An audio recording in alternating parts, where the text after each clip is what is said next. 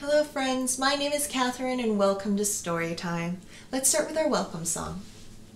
Welcome, welcome, welcome, welcome. How are you? How are you? Very well, thank you. Very well, thank you. How about you? How about you?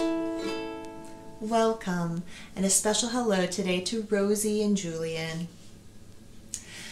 Now it's raining outside in my neighborhood today, which is really wonderful. I love the spring rain. It really makes our plants and our gardens grow strong. So why don't we sing a couple of rain songs? So for the first one, everyone, pop open your umbrellas and let's take cover right underneath them. And we're going to sing Come Under My Umbrella. You ready? Come under my umbrella, umbrella, umbrella. Come under my umbrella, it's starting to rain. With thunder and lightning and thunder and lightning. Come under my umbrella, it's starting to rain. Wonderful. And for our next song, it's about ants marching in the rain, and you're welcome to march around the living room or wherever you are at right now as we sing together. And we're going to count. Here we go. The ants go marching. The ants go marching one by one, hurrah, hurrah.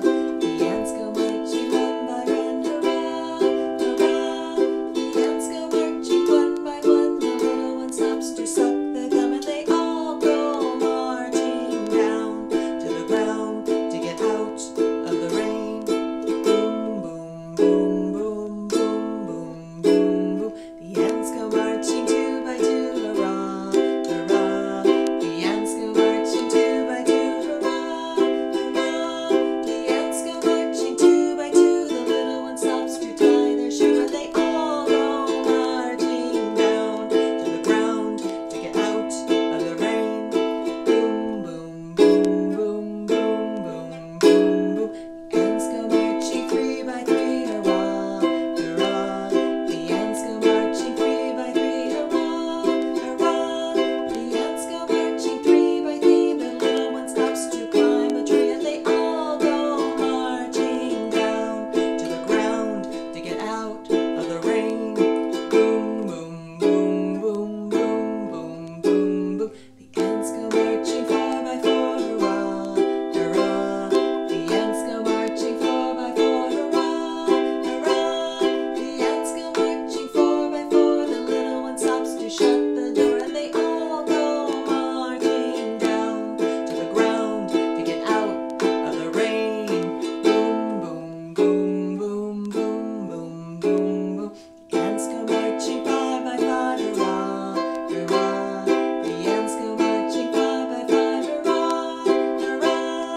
The ants go marching five by five, the little one stops to give a high five, and they all go marching down to the ground to get out of the rain. Boom, boom, boom, boom, boom, boom, boom, boom, boom. Very good. Now, are you ready for a story? Well, I am, and the first one I'm going to read today is To Market by Anne Miranda and illustrated by Janet Stevens. To market, to buy a fat pig. Home again, jiggity jig. To market, to buy a red hen. Home again, uh-oh, the pig left the pen. To market, to buy a plump goose. Home again, uh-oh, the hen's on the loose. To market, to buy a live trout. Home again, uh-oh, the goose was let out.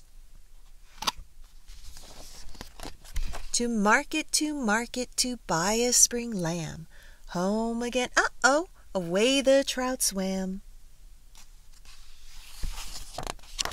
To market for one milking cow. Home again, uh-oh, where's the lamb now? To market, to buy a white duck. Now the cow disappeared, and I'm out of luck. To market for one stubborn goat. The duck flew the coop, and the goat ate my coat. This is the last straw. I'm a shopping disgrace. Everything's running all over the place. The pig's in the kitchen, the lamb's on the bed, the cow's on the couch, there's a duck on my head. The hen's in the cupboard, the goose is there too. The goat's in the closet, it's chewing my shoe. The trout's in the bathtub, this place is a zoo. I'm hungry, I'm cranky, now what will I do? To market, to buy some potatoes, celery, beets, and some ripe red tomatoes. Some pea pods and peppers and garlic and spice. A round head of cabbage, a sack of brown rice. Add okra and onions and 1 carrot bunch. Home again, home again. Hot soup for lunch. The end. Well, I hope you enjoyed that story. I don't know about you, but that big pot of soup looked really delicious to me, and it made me think of a rhyme that I knew, but mine deals with a magic pot. So let's see what happens when we start putting things into our magic pot. But I need your help. What shall we put in first? Put this apple in? Okay, let's do it. So we'll put this apple, we'll put it in our magic pot, and we'll stir it and stir it and stir it a lot. Let's take it out. What'll it be? It's the prettiest red you ever did see. Now, what's this? That's right, it's an orange. We'll put it in the pot, and we'll stir it and stir it and stir it a lot. We'll take it out, and what'll it be? Why, it's the prettiest orange you ever did see. Now, let's take this lemon. That's right, we'll put it in our magic pot. And say it with me. We'll stir it and stir it and stir it a lot. We'll take it out. What'll it be? The prettiest yellow you ever did see. Now why don't we take this pear? We'll put it in our pot and we'll stir it and stir it and stir it a lot. Take it out. What'll it be? The prettiest green you ever did see. And lastly, let's take these blueberries and put them in a pot. And we're going to stir it and stir it and stir it a lot. Take it out. What'll it be? The prettiest blue you ever did see. Now let's see what we have. We have red, orange, yellow, and green. Blue are all the colors we've seen. Put them together and what have you got? The prettiest rainbow you ever did see. Thanks for helping me with that rhyme. Let's read one more story, and this one is one of my favorites. It's called Bunny Cakes by Rosemary Wells.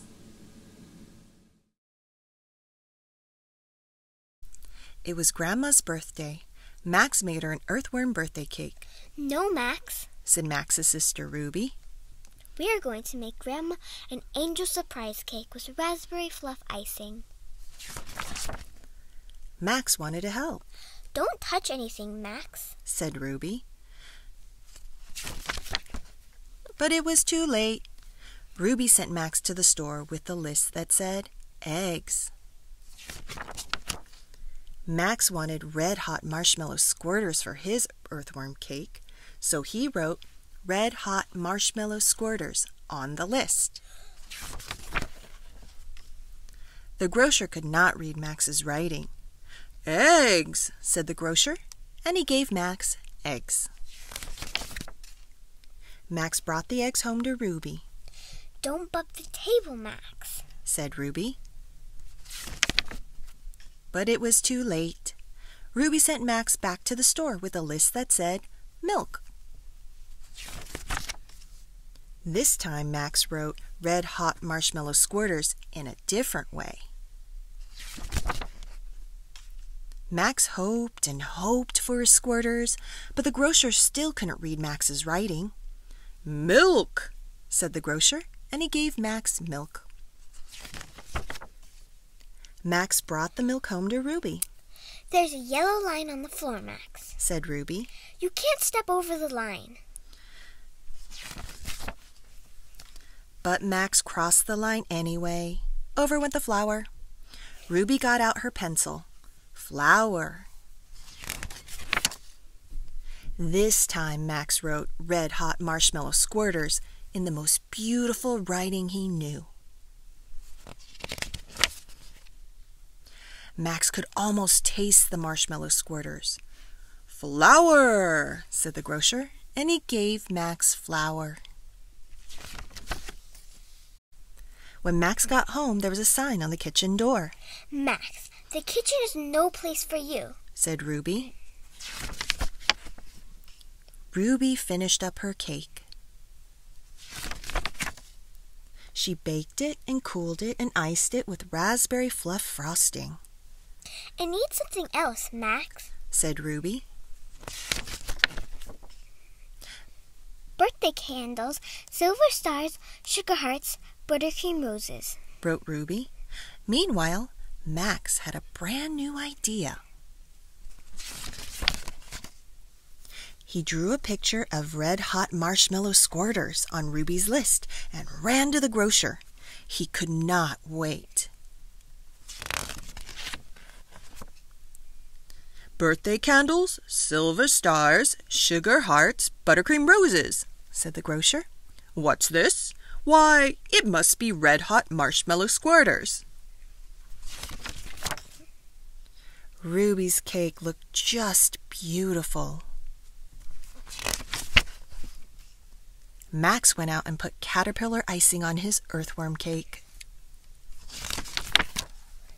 Grandma was so thrilled, she didn't know which cake to eat first. The end. A special thank you to our guest reader, Myra.